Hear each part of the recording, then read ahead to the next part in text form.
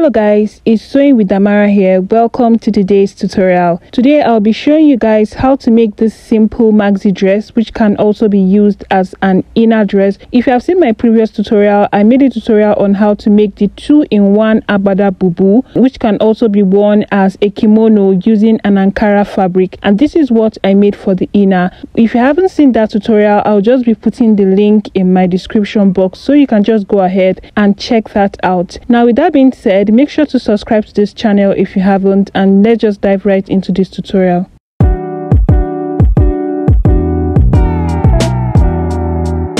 This fabric I'll be using to create this is called a soft scuba, and I'll be using 3 inches to do this.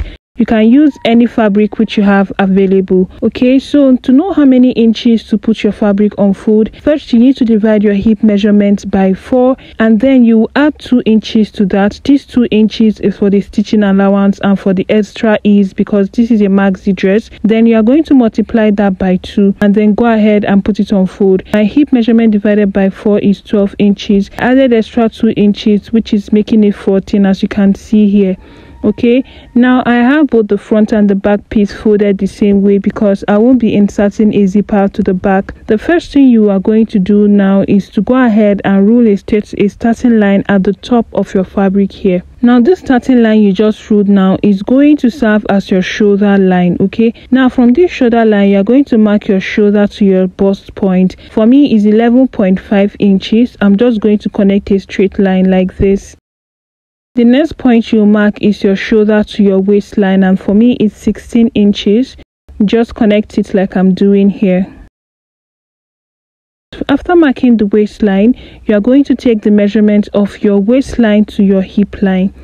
Now for me, my waist to my hip line is 9 inches. You can take your own measurement to know how many your own is.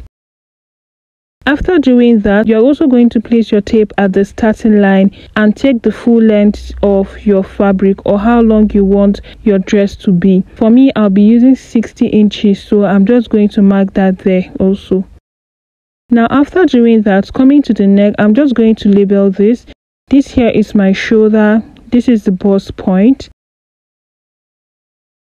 waistline, hip line, and what I have down there is the length. The next thing we are going to do now is to mark out the neckline. Now the standard neckline which is usually used is 3 inches, but because I'm creating a boat shaped neckline, I'll be marking 5 inches instead because I want it to be wider than normal. Okay, from that point I'm going to come down by 2 inches. Now I'm going to connect these 2 points together using a curve just like this. After doing that, also from the center front you are going to mark half of your shoulder measurement. For me it is 8.5 inches. From that point, come down by 1 inch for your shoulder slope. Our shoulder is not straight, as you already know. Now connect this point into the neckline. The next thing you will do is to get your chest line measurement, and to get the chest line, all you need to do is to divide your bust measurement by 6 and add 1.5 to that. After doing mine, I had about 8 inches. So starting from the shoulder slope, just mark down 8 inches or whatever you got for yours. Also on the chest line, I'm going to mark half of my shoulder measurement so I can get a straight line to the shoulder slope. Now divide what you have from your shoulder slope to the chest line by 2. Coming from that point by 0.5 inch. On the chest line, mark quarter of your bust measurement. Then connect it from that point into the midpoint there and then back into the shoulder slope. This is going to give you your armhole curve. Now that you've gotten that, on your chest line now, you already marked the bust measurement divided by 4. You will be adding extra 1 inch for ease because this is a maxi dress, and then another inch for stitching allowance. Take the full measurement of what you have there and mark it on the bust point also. Then on the waistline, mark quarter of your waist measurement. Add 1 inch for ease and 1 inch for stitching allowance, and then connect this into the chest line just like this. On the hip line, also mark quarter of your hip measurement. Add 1 inch for ease and 1 inch for stitching allowance. Connect that back into the waistline.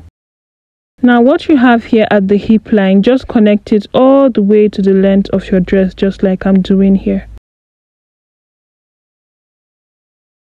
Done with this, what you will do now is just to go ahead and cut this out. While cutting this out, make sure you add about 0.5 inch stitching allowance to this neckline, also to the shoulder line. Then go ahead and cut out every other part following the lines you drew.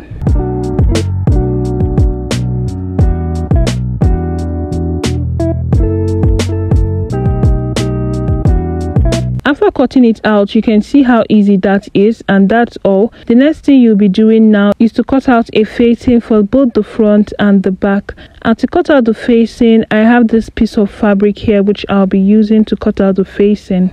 This is my facing here, and I've already placed it on fold, so I'm just going to bring in my fabric and place it, making sure that the folded parts are together like this. I'll go ahead and trim this out following the neckline, the shoulder line, and then the armhole.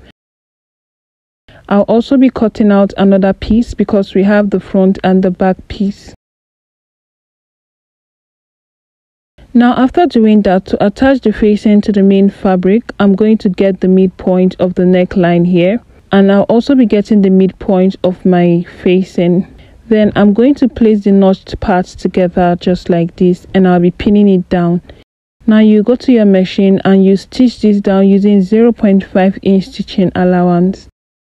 After stitching it down, you can see how beautiful this came out. Now if you notice here, I've already gone ahead to stitch whatever I have down towards the lining, which means after stitching down the neck together, you take it and stitch it down towards the lining. This is going to help the stitch to stay in place, okay, and to help the facing not to be coming out from the back or from the front of your dress. Now after doing that, you are going to bring in the front and the back piece, and what we'll be doing here is to join them together at the shoulders. So to join them together at the shoulders, all you need to do is to place the shoulders together like this, and just use one of the facing to cover up everything.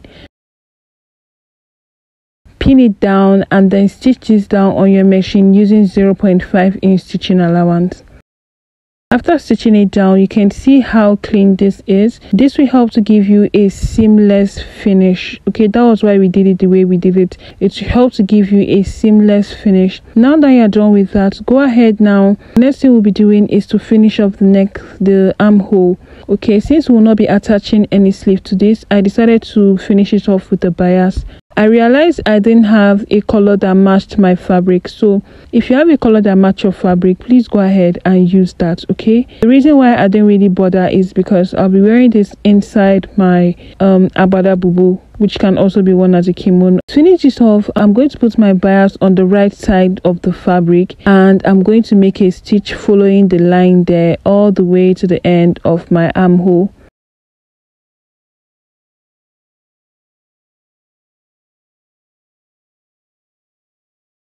I'll cut off the excess, and then I'm going to turn it over to the wrong side. Just watch the way I'm doing this to know exactly how to go about yours.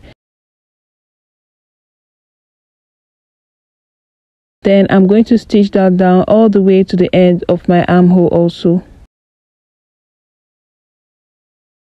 After doing that, I'm just going to cut out any loose thread, and you can see how beautiful this looks. You can see what we have here. This is what yours should look like. Now turn this over to the wrong side, and what we'll be doing here is to finish up the sides and to hem the bottom part of this dress. Now to finish up the sides, I'll go ahead and just pin down one side of my dress just to illustrate to you guys.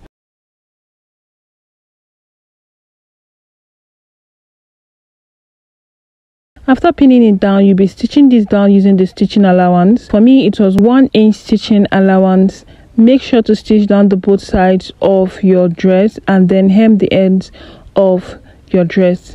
And that is all for this, guys. We have come to the end of this tutorial. I hope this tutorial was really helpful to you. I'll see you guys in my next tutorial.